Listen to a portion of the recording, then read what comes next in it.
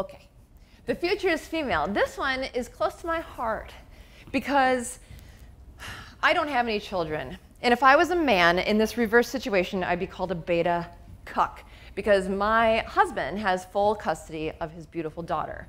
So I get to have the honor of thinking about and concentrating on raising a child. Raising a child to be an adult, so when she is old enough, she can go off into the world and be smart and amazing. So she came home after spending time with her mother, and she knows that I like her to journal. She's 7.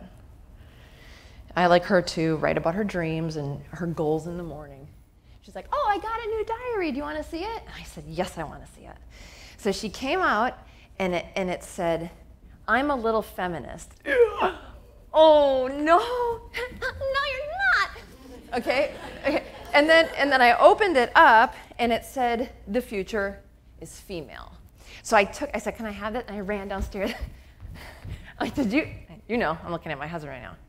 Did you see this? He's like, poor guy, no. Can I talk to her about this? Yes. Okay. So I said, young lady, you don't even know what a feminist is. So I'm not going to go into that, but I'm slowly going to try to tempt you out of feminism as you grow up. But when you get older, you're going to have to decide for yourself. But the future is female. Okay, let's talk about your dad. Do you love your dad? I love my dad so much. Okay. Okay, so why do you love your dad? You know, like what does he do? Well, he provides and he leads in the prayer, and he's funny, and he's really good at tickles, and we go on bike rides, and he wrestles, and okay, great. And then we went through all the men in our life. Are they good? Yeah, they're great. Okay, well, what about your mom? Yeah, she's awesome. Okay, why? Well, she teaches me, and she cooks, and okay, what about Jennifer? And what about all the women? I said, and she wants to be grown up so much. I said, when you're a big girl, do you want to just hang out with women? She's like, no. I'm like, me neither. Do you want a husband one day? Yeah. Do you want your dad to be around? Yes. So we added male and. So now it says the future is male and female. We have to fight against this. If you don't raise your children, one day you'll have to fight them.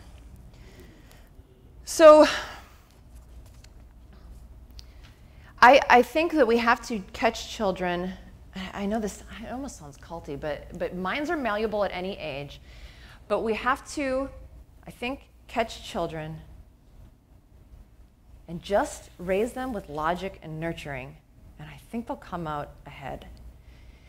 Honorable conversations cannot be had with someone who's hysterical. I think that most feminists are pretty hysterical, men and women.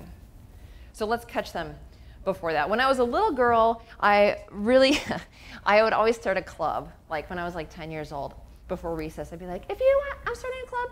And if you want to be a part of my club, just come and sign up. And guess what? All the girls would come and sign up for a club. What are we going to do? Nothing. I mean, they just want to be a part of something. We all just want to be a part of something. So I think of feminism, it's just a thing that women do. It's a club. It's a sisterhood. I have no problem with that, but it's kind of, no, it is toxic. I think of gangs for men, well, and women. Maybe this is a gang. Maybe it is a gang. So how do we catch that before? Well, it was difficult because, like I said, I always like to go first with a speech because every speech that we heard, I looked at my husband and was like, I'm going to talk about that. I'm going to talk about that. I'm going to talk about that. I'm going to talk. So everyone that spoke is probably like, what a poacher. We talked about that. But it's not. I really came up with this a while ago. So my idea is to keep families intact. Girls with no fathers in the home have lower self-esteem. Okay, fine, that sucks. But also, women with low self-esteem are more promiscuous.